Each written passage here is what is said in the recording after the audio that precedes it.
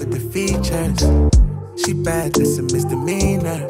Sick with it, I might catch a fever. You know I like it. Hello guys, welcome to Boxing Block Center, the home of Nigerian film boxing. Please, if you're new to the channel, make sure you click like and of course it's over there, and also go to the notification bell icon, click it and select all. Okay, so to you back a new exclusive video, you'll definitely be notified. So let's get straight right here with that station. Emanuel Odiase, the new heavyweight monster in town, is now signed to AJ Boxing, okay, managed by Anthony Joshua. We know that Joshua founded AJ Boxing. We all know what AJ Boxing is all about, and the people they've managed, they've groomed, and how well they take care of their fighters. Emanuel Odiase, according to 258 MGT, this is exciting heavyweight prospect Emanuel Odiase joins 258 team, having already sparred giants of the game including Anthony Joshua, Odiase Usyk, Bronze Bomber, which is Deontay Wilder, and Derek Del Boy Chisora. Big things are expected as the German makes his pro debut in his home country tomorrow. That was the release. It was press release yesterday.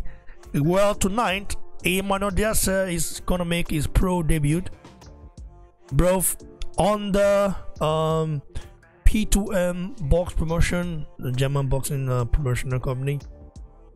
I'm so excited because Odiase deserves this exposure and also being groomed. I mean, it's just, I'm so excited, bro.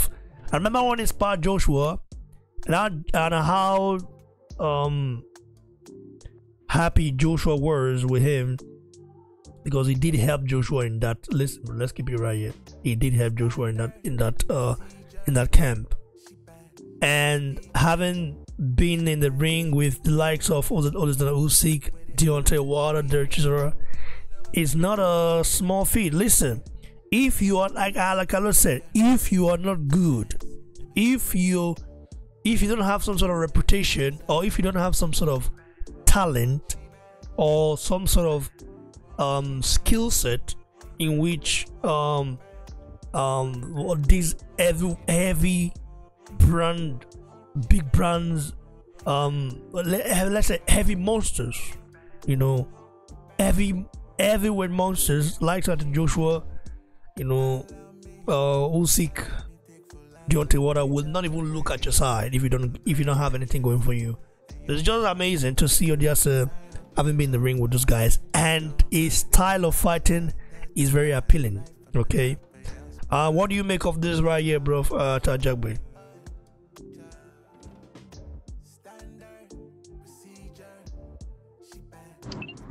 Yeah, this is good news for him.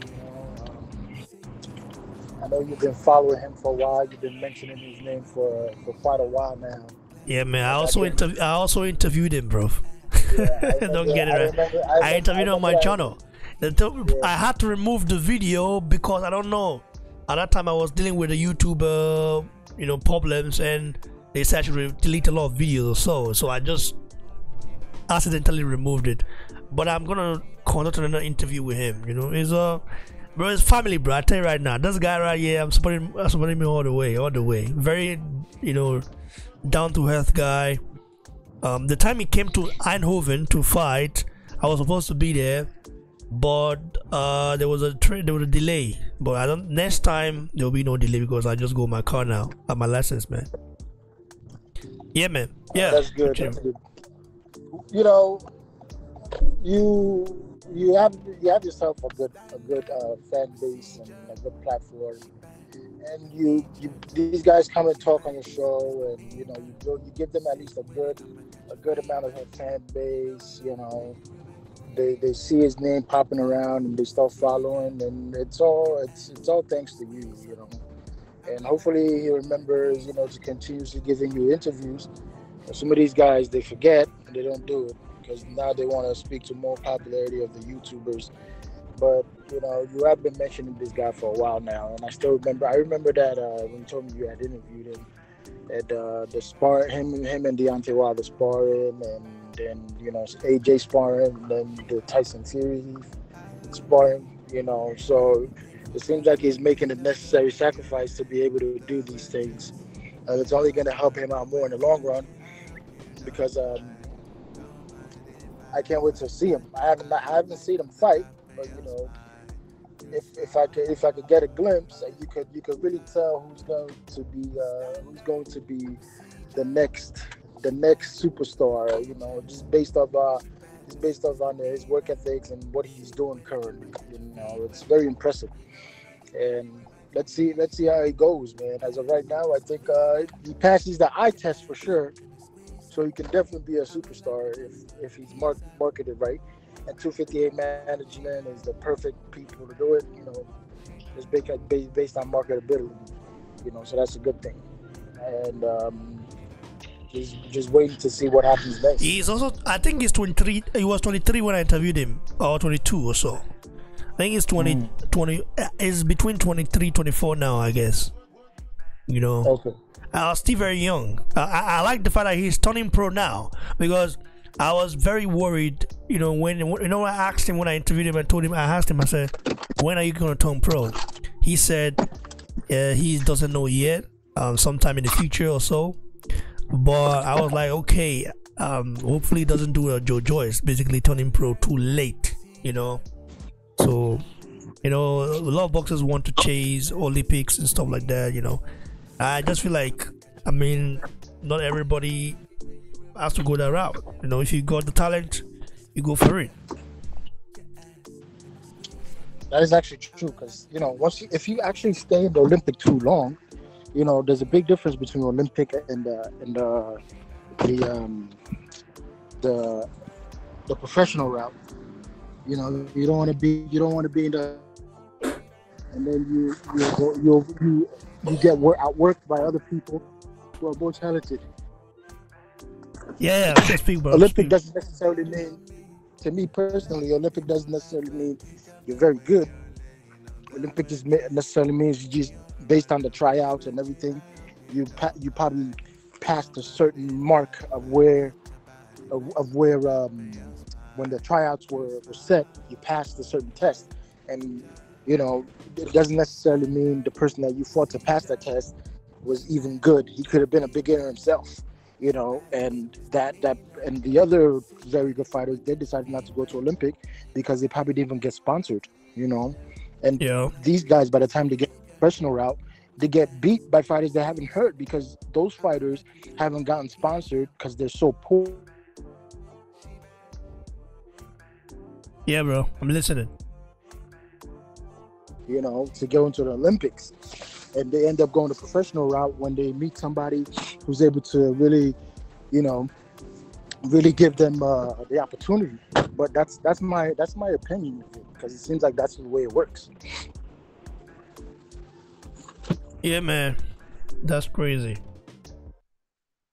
Yeah. Yeah, like, and also I think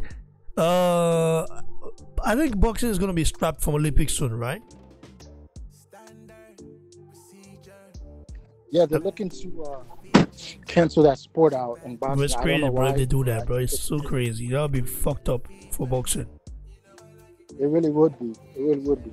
I think, you know what?